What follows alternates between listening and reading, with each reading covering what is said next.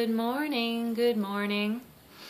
Sandra here. Just had a few thoughts that I wanted to express. Maybe there's nobody listening, but that's okay. I'll talk to myself.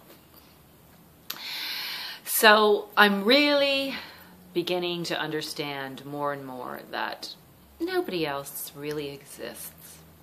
Okay, actually they do exist. However, they don't really exist in terms of evoking emotions from me. I'm learning more and more to take 100% responsibility for my own emotions. And I'll give you an example. So I've lost about 15 pounds, woohoo! And done it really easily and effortlessly. And there's another video I made on how to lose weight that you might want to check that out. Easily and effortlessly, by the way, which is the only way to go. Without the struggle. So I used to, let's say I was walking down the street and I saw a person who was overweight. I'd think, oh God, you know, must be a struggle for them. It's really hard. I'm sure they want to lose weight. Boy, it must be really hard. That wasn't really about them. That was about me and my feelings about that challenge in my life.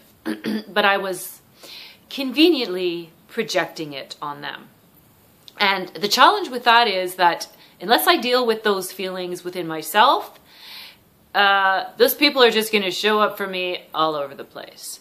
But now that I feel like I've really got that area under control in my life in a really super easy way, now if I see someone who, first of all, I project as overweight, they might feel fantastic.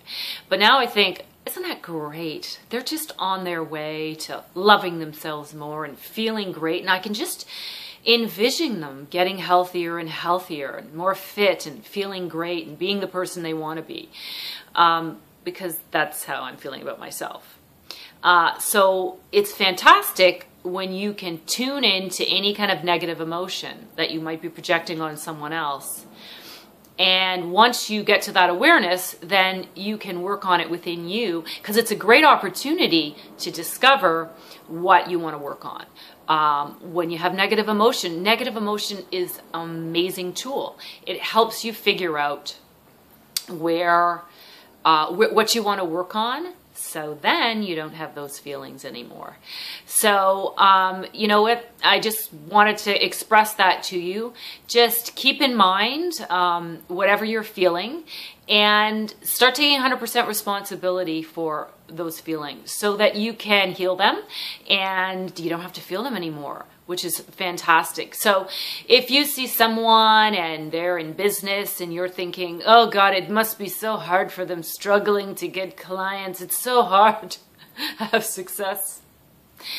Yeah, tune into that because that's not about them. But they're a fantastic mirror. So you should thank them. So anyway, love to you all. Have a fantastic day. It's beautiful outside. And if you like my videos, please subscribe to my channel and click the little bell so you'll get notifications. And if you'd like to support me, I appreciate it. My PayPal link is below. Have a fantastic day. Love to you all.